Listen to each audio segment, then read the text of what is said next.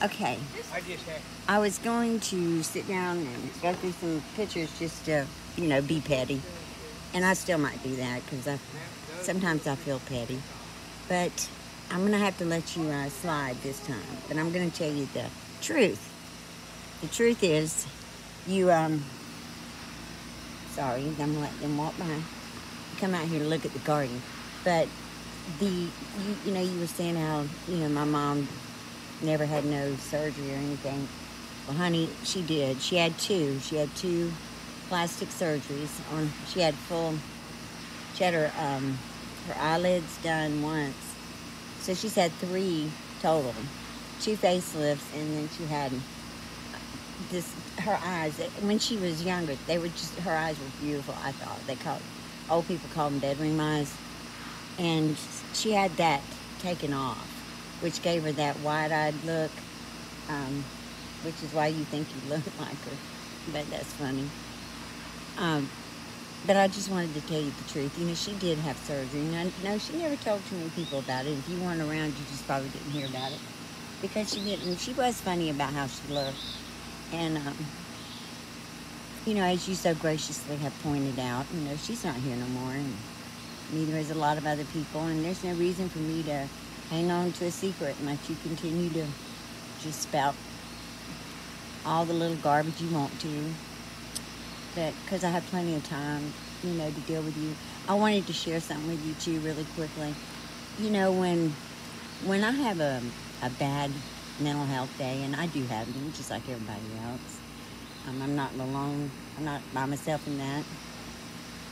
What I do to bring myself to a safer place is, first of all, I don't watch you. I don't look at anything that's going to upset me. And in this day and time, it's you that, you're the only one that makes me sick. So I don't watch you. I'll just ignore you for a day or two, and then I'll catch up. That's why sometimes, you get too far ahead of me, which you're about to now, because you're about ready to step into that little phase of, ranting and raving repeatedly. And we all know it. Everybody knows it. Honestly, I don't know why you felt the need to tell everybody how pretty you were, because we can see you. If beauty truly started from within, you turned ugly around 5 years old, I guess. Because that's when you really became a spoiled brat. That's when I should have stepped in. And I didn't. And like I've said, and I'll repeat myself, I'll regret that forever.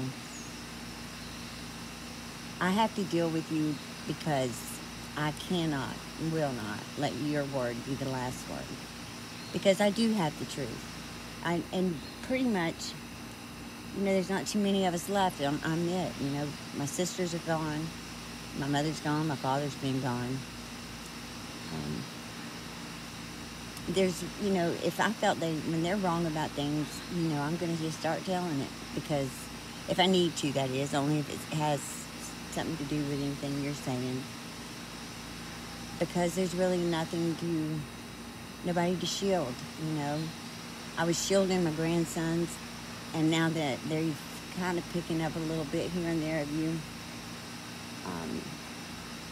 I don't have to really do that so much anymore, because they know that there is a channel with the truth on it. They know me. They know I've talked about Adonis Paul and Hatman.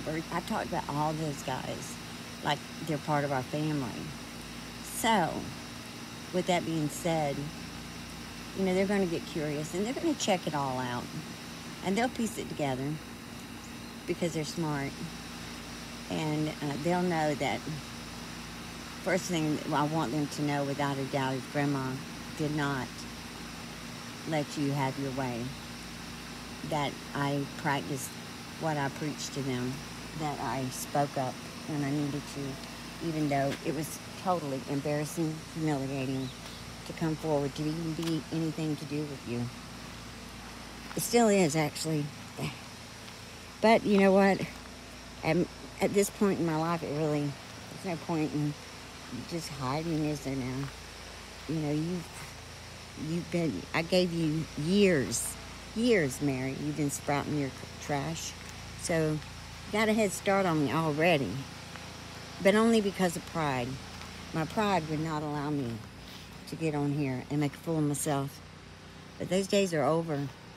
You know, being a fool was just fine, I guess.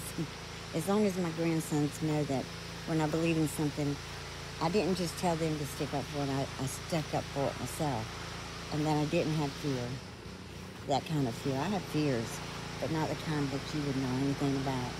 My fears consist of losing my children or losing, when I say children, they're grown, or something happened to them. I have a fear of them even skinning their knee. It just tears my heart out if one of them gets hurt. One of them falls and I have to go off and cry. Alone, that is. I have fears. I have sadness that overwhelms me. I have all the things most people do. You just think you're the only one in the world with your special kind of problems. But I hate to tell you, you're not. I was just gonna, I don't know if I can show them to you because they off a little. This ain't really for you, Mary. You just don't pay them. Can't really see them, but there's some apples on the tree. My husband drugged me out here because he wanted me to see the apples, and he wanted me to see the new peach tree, which is that little thing right there. And then his garden he put in, his little garden. It's got tomatoes and squash and cucumbers and peppers in it. Oh, exciting. I'm excited about the squash. And then we were talking about trimming up the bottom of the fig tree. And I gotta cut this, I gotta go get my clippers now and cut that little sucker bush right there off the apple tree so it can do its thing. So it won't suck up all the nutrients. Oh, and he had to show me his wood pile, but we got the wood for the next winter. So he was proud of himself, and we were looking at the trees to see which ones got to come off, because we got a couple of dead. We got the one right there is dead, and it's gonna have to come down.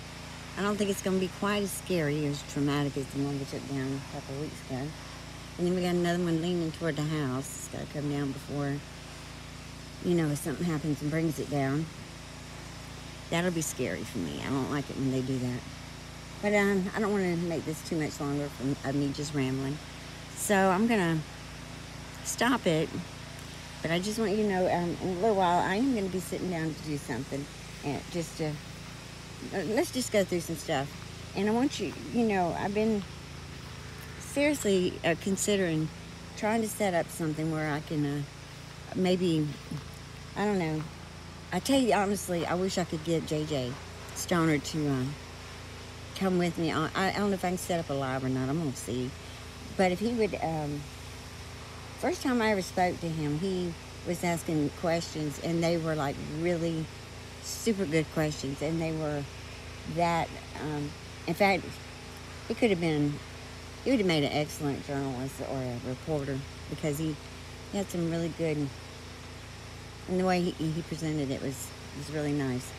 But anyhow, I don't know, I'm going to see what I can do about that, because I want to make sure that when I leave this earth, I have left no doubt in anyone's mind, except for the few that follow you and love you.